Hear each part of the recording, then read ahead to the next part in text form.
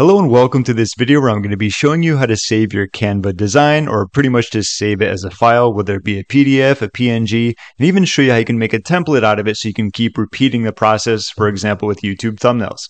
So here it is. Here's the final design. I did two previous videos about how you can create a thumbnail, and I forgot to show you how to exactly save it, and I know there's a lot of questions about that, so here it is.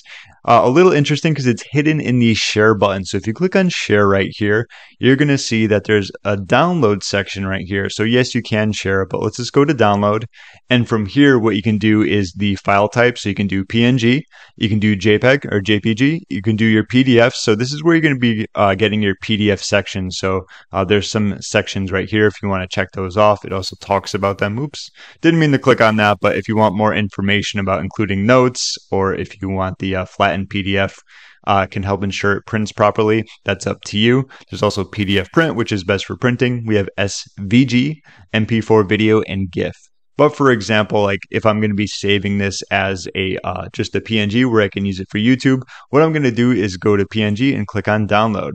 And it should have a little thing right here where it says complete. And of course, it's going to show up right here, depending on the browser that you're using. And of course, you can always drag this to your desktop and then go from there, rename it, and so on and so forth.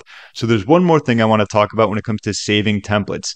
Naturally, when you have a Canva account, what you can do is go to the beginning and look for your recent design. So this is going to be the recent design. And if you're going to be creating YouTube thumbnails where you want to create a lot of them, what you can do, just in case like you change this and you didn't want to, you can go here and you can just do make a copy. Okay, and what you can also do is just do like, thumbnail template, something like that, of course.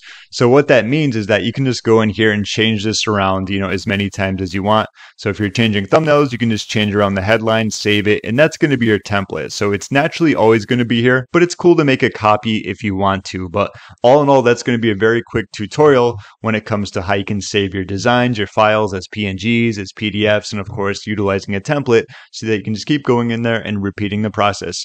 If you have any questions, feel free to leave a comment down below. In case you're watching this, you haven't gotten to test out Canva, I will have my link down below. They come with a free plan where you can pretty much do everything I showed you in this video. My name is James. Thank you so much for watching. I hope this video helped you out, and I will see you in my next one.